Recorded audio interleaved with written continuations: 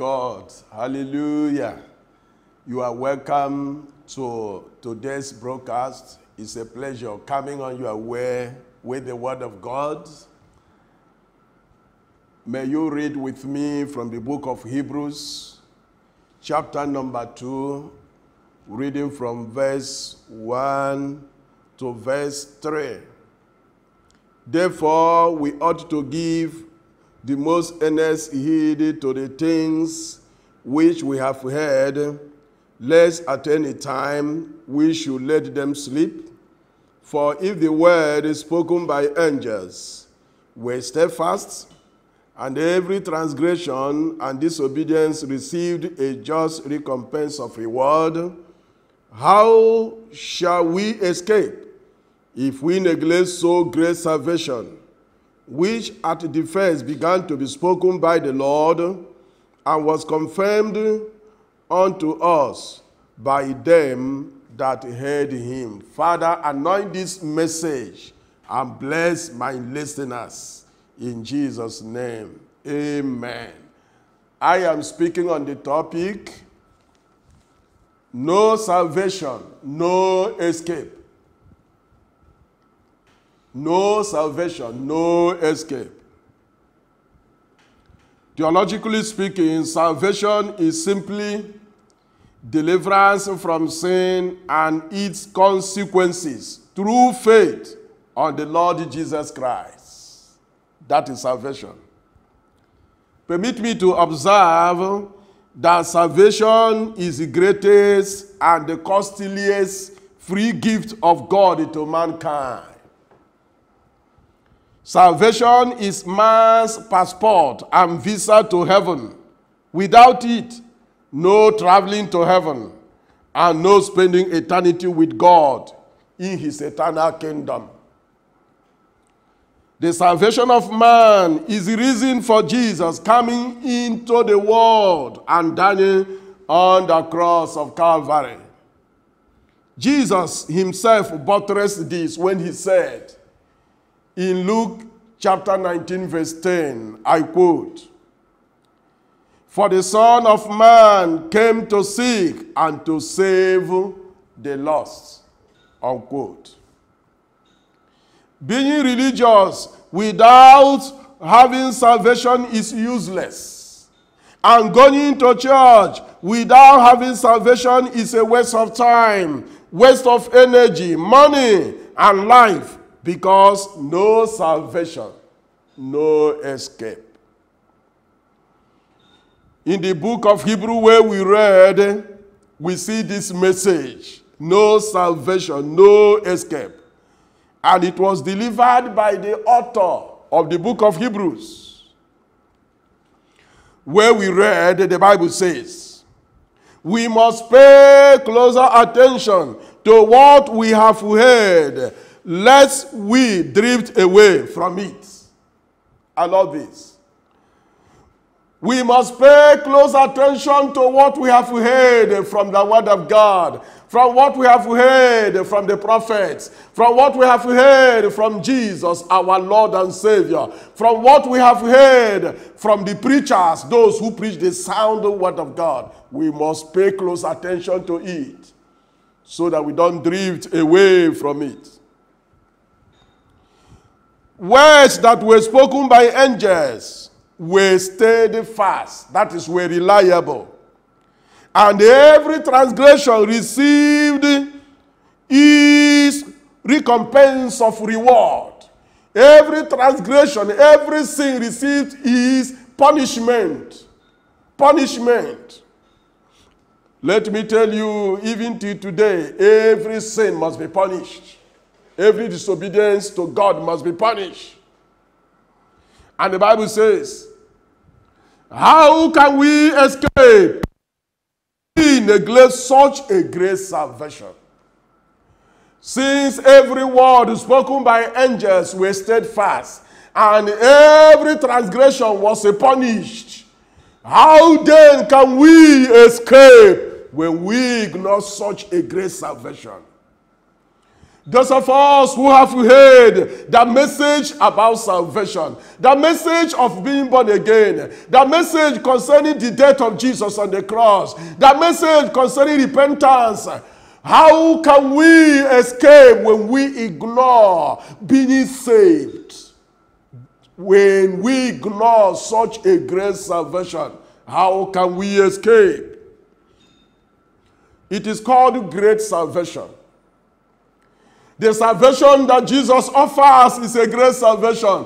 The salvation I am offering you today is a great salvation. That salvation that made Jesus to leave his position in heaven and came down to this world. That salvation that made him to lay down his life on the cross of Calvary. That salvation that made him to shed his blood on the cross of Calvary. How can we escape when we ignore it? The salvation that makes a sinner to become a saint. That salvation that makes a child of the devil to become a child of God. How can we escape when we neglect it? How can we escape? May I ask somebody hearing me today, how can you escape when you neglect being saved? How can you escape when you neglect being born again? How can you escape when you don't care about salvation? You are very religious, but you have neglected salvation. You go to church, but you have neglected salvation. You even preach to others, you have neglected salvation. How can you escape when you neglect such a great salvation? How can you escape? May I let somebody know, anybody who neglects salvation can never escape, can never escape. May I give you some instances of people who never escaped God's punishment because of negligence. Here are examples of people who never escaped God's punishment because of negligence. When Adam and Eve neglected God's instruction not to eat of the forbidden fruit in the Garden of Eden, they could not escape God's curse and death. Adam and Eve were punished with a curse and death, and the death is still in the world today. That curse is still in the world today. They could not escape. When you disobey God, when you commit sin and wickedness, you cannot escape. You cannot escape. When the people of the world of Noah neglected the message Noah preached among them, and the salvation that was offered to them in the ark, they could not escape death through the flood. You know that very well. They could not escape death through the flood because they neglected the message Noah preached among them. They neglected the salvation that was offered to them in the ark. They could not escape death by the flood. When the people of Sodom and Gomorrah neglected the message, Lord, the righteous man preached among them, they could not escape, and they were burned to ashes. Oh yes. Anybody who neglects the gospel of salvation, shall never escape. Because the people of Sodom and Gomorrah, they never escaped being burned to ashes. When the wife of Lot neglected the instruction given to her by the angel not to look back, she became a pillar of salt. Oh yes, she became a pillar of salt for neglecting the instruction given to her by the angel not to look back. May I let somebody know, if you look back from Christianity, if you look back from following God, and you go back to the devil, you go back to the world of darkness, you cannot escape. You cannot escape. When Moses neglected God's directive to speak to the rock at Kadesh, to bring out water for Israelites to drink, but to struck the rock twice, God punished him by preventing him from entering the land of Canaan. He could not escape the anger of God, and he didn't enter the Canaan he labored for about 40 years. Oh yes, when you neglect God's instructions and directives, you cannot escape the consequences of disobeying God. You cannot escape. When Achan neglected God's instruction to the Israelites not to tamper with the war spoils in Jericho, but went ahead and stole some of the spoils, he could not escape death by stoning. He stole. He took what did not belong to him. He did not escape death by stoning. There is somebody hearing me today. You are an armed robber. You are a kidnapper. You are stealing money, stealing public fund. You are embezzling money. You cannot escape the judgment of God. You cannot escape. You cannot escape. The above instances are eloquent testimonies that those who neglect salvation cannot escape. Cannot escape.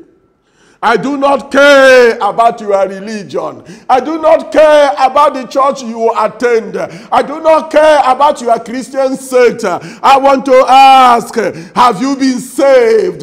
Have you been born again? Have you received Jesus into your life? Do you have this great salvation? Do you have salvation?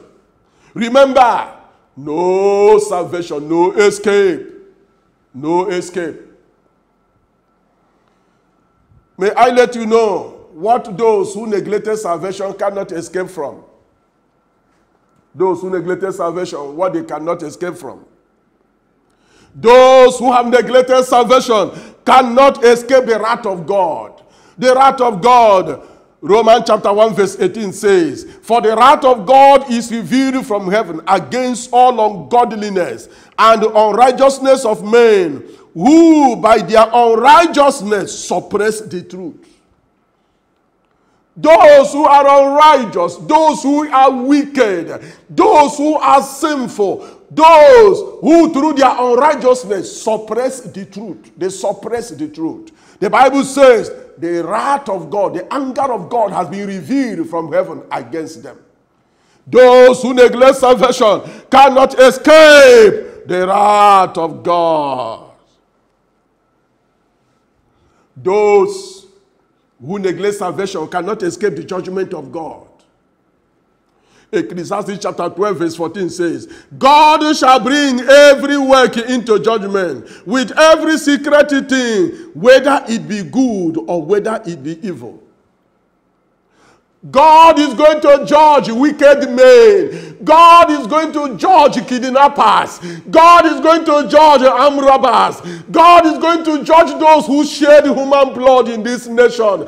God is going to judge the wicked men. Every of your evil shall be brought to judgment. You cannot escape the judgment of God when you neglect salvation. The only thing that can help you to escape if you accept salvation.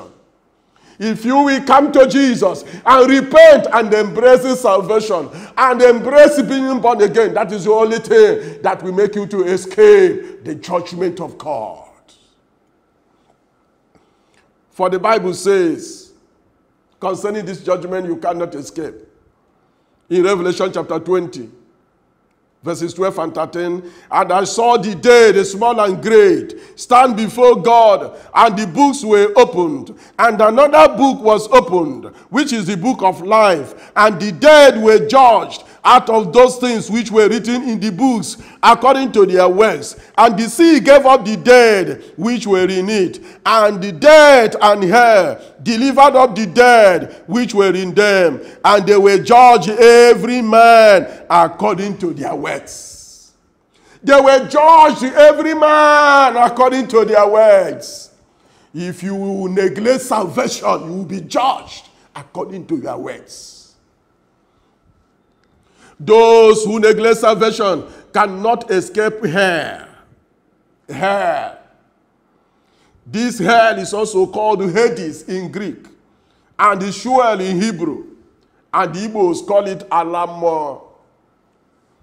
The Bible says in Psalm 9 verse 17, the wicked shall be turned into hell, and all the nations that forget God.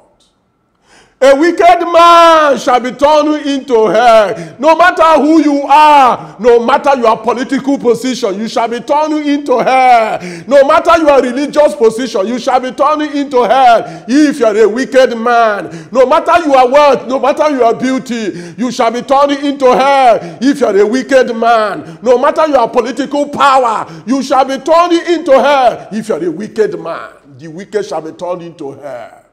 When you neglect salvation as a wicked man, you shall be turned into hell. You cannot escape hell. And that hell is a place where nobody should go. The Bible tells us of a rich man who went to this hell. The Bible says, the rich man also died and was buried, and in hell he lifted up his eyes, being in torments, and seeth Abraham afar off, and Lazarus in his bosom. That is Luke chapter 16 verse 22.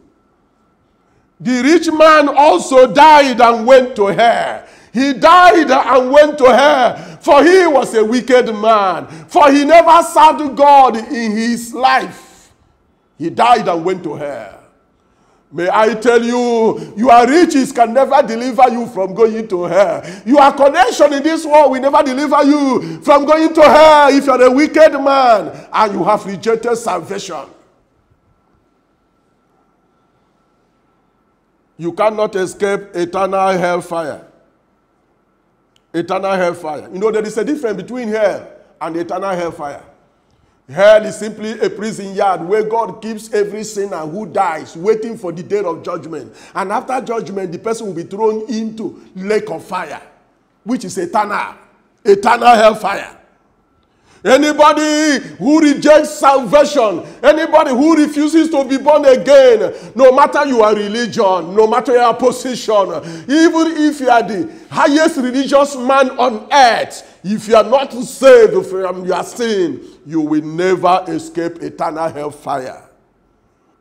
Revelation 20:15 says, and whosoever was not found written in the book of life was cast into the lake of fire. It is not the will of God that you go into the lake of fire, eternal place of damnation, a place where the worm that eat people never dies, a place where people will stay forever and ever and ever because they rejected salvation. It's not the will of God for you to go there. Therefore, you must accept salvation today. You must accept Jesus as your Lord and personal Savior, that he might give you the great salvation today. How can you escape these things? How do you escape these things? If you want to escape all these things I have enumerated, if you want to escape all these things, then you have to accept Jesus as your Lord and personal Savior and the salvation he offers. Accept Jesus, who is the Savior of the world. Accept Jesus, who came and died on the cross of Calvary to give you this great salvation. Accept him and the salvation he gives, and he shall save you. For the Bible says, believe on the Lord Jesus, and you shall be saved and your house. Acts of the Apostles 16:31. Believe on the Lord Jesus, and you shall be saved. And you shall be saved and your house. No wonder the psalmist said in Psalm 2 verse 10, be wise now, therefore, O you kings. Be instructed, O ye judges of the earth. Serve the Lord with fear, and rejoice with trembling. Kiss the Son, lest he be angry, and ye perish from the way when his wrath is kindled but a little. Blessed are those who put their trust in him. I love this. The Bible says, kiss the Son. Who is the Son? Jesus is the Son. Kiss Jesus Jesus, the Son of God. Embrace Jesus, the Son of God. All ye kings, all you nobles, all you rich men of the age. The Bible says, embrace Jesus, kiss him, so that God will not be angry with you and you perish because you rejected salvation. If you want to escape, hold firm your salvation. Those of us who have been saved, hold firm your salvation. Remember, your salvation is your passport and your visa to heaven. Remember, your salvation is your passport and your visa to spending eternity with God in his kingdom. Therefore, hold firm your salvation. Do not sell your salvation. No wonder Jesus said in Revelation chapter 3 verse 11, behold, I come quickly. Hold fast that which you have, that no man take your crown. Hold firm your salvation. May I conclude this message today by letting you know, my listener, without salvation, no escape. Have you been saved from your sin and its consequences? Have you accepted Jesus as your Lord and personal Savior? Remember, no salvation, no escape. Believe on Jesus, accept him as your Lord and personal Savior, and he shall give you salvation. He shall give you eternal life, and you will escape the wrath of God, the judgment of God, hell and hellfire.